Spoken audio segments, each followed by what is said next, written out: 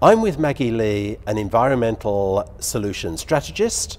We're in the grand ballroom of the Pullman Bangkok Grand Sukhumvit, and you are watching Bangkok Venue Talk.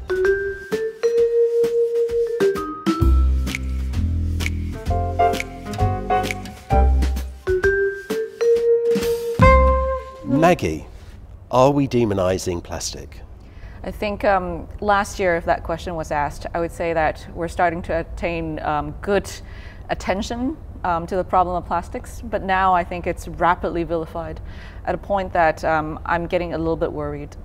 Our life is surrounded by plastics like mobile phones, TVs, light switches. Do you think that we should be focused on this single-use plastic and more awareness of what type of plastic we're trying to remove out of the system compared to plastics that are essential for our life? Because I don't think people are educated. A lot of people are saying cut out plastic, but that's not the solution, is it? Indeed, it's always the case when people try to generalize something and then they come up with something that's very simple. So plastics originally was that simple solution for that. Someone made this great polymer, this material that's lightweight, that's cheap, that's pretty much invincible. It can do anything in the world. But then we just thought that we could throw it away. That's the solution. If we always think like that, we're just going to create the next demon. And so that's also why it's not going to be that simple. And of course, plastic has already made its way into every bit of our lives. Like you mentioned, everything contains plastic. And so my clothes contain plastic, jewelry contains plastic, and all our electronics, your watch, my phone, everything. And so if we're just saying to weed out plastics for the sake of weeding it out, that doesn't make sense to me at all. And so for the organizations that I have and will work for, we do believe that we should look at it from a very broken down point of view, meaning that we should look at the specific types of plastics that do have a higher chance of ending up in the oceans or in nature in general. And so as you mentioned, single-use plastics, we're just pumping them out at such tremendous and scary rates. And so that's also why we should work on them first. We tend to have an over-dependence on single-use plastics. They are just very convenient for our everyday use, and that they're... A single-use plastic would be a plastic bag at a supermarket, a bottle of water in plastic that we consume very quickly and then throw away. That's my understanding of single-use plastic. Exactly. I was just about to go into that. But sometimes we're not so comfortable with talking about other industries that we do not know so much about. For example, the medical industry. They do use a lot of single-use plastics too. Right. So the syringes that the vaccines come in, of course, they're single-use as well. If we make everything out of glass, it will be very hard to transport. And the carbon footprint will be high because it's much heavier than plastic. And so that's also why we need to look at even single-use plastic every case by case. We shouldn't look at single-use plastic as something that's really, really bad. Sometimes it is required. For example, with the cucumber. I love using the cucumber as an example because everyone has eaten a cucumber before and certainly have seen one in supermarkets. What do they look like? They usually are heat shrink wrapped in that form, right? With just like a cucumber. And every cucumber has a different shape. And so that shrink wrap is actually not recyclable. And it is single use for sure, right? You just cut it open and you throw it away. But that cucumber shrink wrap actually keeps the cucumber lasting for much longer than it should have been without the wrap. And so it will shrivel into something that you don't want to eat in the fridge. But with the wrap, it lasts for 14 more days.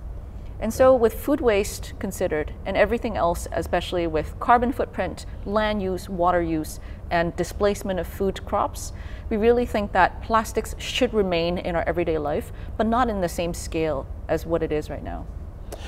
There's a big issue and talk about the plastic in the oceans, and somebody recently told me there's an estimated 5 billion pieces of plastic floating around the seas worldwide. Is there a solution for this? Do you think we can extract the plastic from the seas? There are many innovations and also a lot of effort going into retrieving the plastics in the ocean, which I feel are definitely noble attempts and effort for that. But what I believe in more so is that just like when you walk into a bathroom, maybe in this brilliant hotel, when you walk into a bathroom, you see the bathtub running and it's overfilling. Do you grab the mop first or do you turn off the tap first? Right. So everyone would say, yes, of course I turn off the tap first, because no matter how much I mop, the plastic will still come out, right? So that's exact same thing. The water will still come out, right? So that's exact same thing with plastics. we keep using so much of it that the rate is already humongous. And so whatever's out there, of course we have to clean up. We call that legacy plastic or recovery of legacy plastic. But what we do now is that we have to play on the current timeline.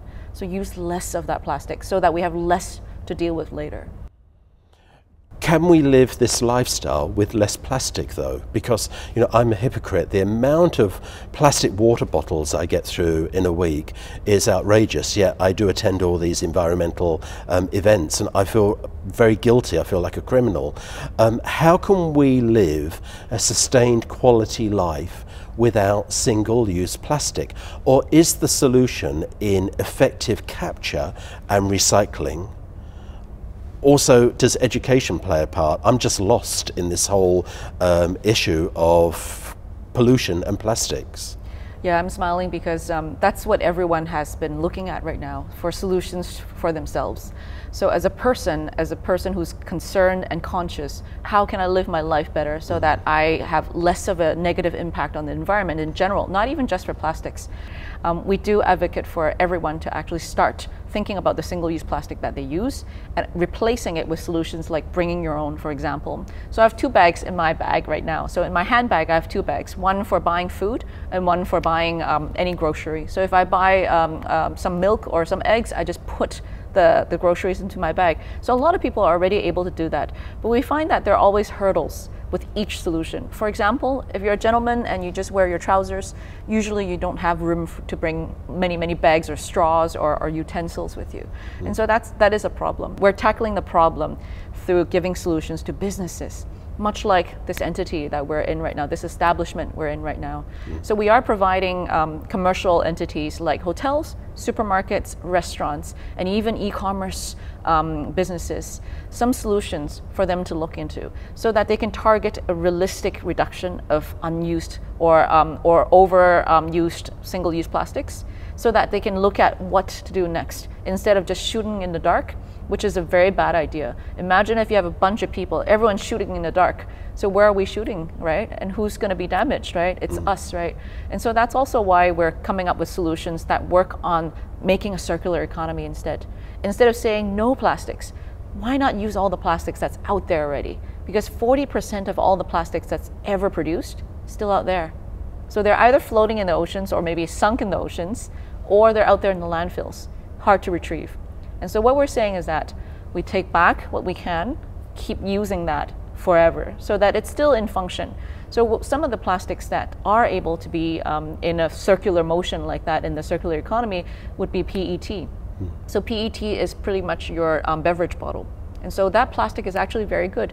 We can reuse that, recycle that a lot of times before it is completely depleted. And so that's also why sometimes when we need single-use plastic, we should use a type of plastic that's better for the environment, meaning that they have a second life and that it does not replace crops. We've heard of the avocado seed plastic, the durian husk plastic. I just read on the way here some banana leaf plates. So these are all great. And so they are definitely biodegradable because they do rot in the nature, right? So that's why it goes away by itself. It's not like plastic. Unfortunately, there's another problem posed by these things. If you make plastic out of corn, let's say, so what has already been the niche of the corn is being now replaced with something else. So we're now using corn as a disposable instead of a food, which is a nutrition that can actually be provided to people like us or even livestock. So what does that mean? So you know that there's a fire going on in the Amazon, right? Everyone's thinking like, why is this person talking about the fire in the Amazon when she's here to talk about plastics? It is actually very much related because the Amazon is being cleared to grow more corn. Where does corn come from? So that actually makes you really think, if we're already taking so much corn in our diet and livestock is already eating so much grains like corn, we're still using plastics made out of corn. Isn't that going to demand more corn and demand more land for that corn crop?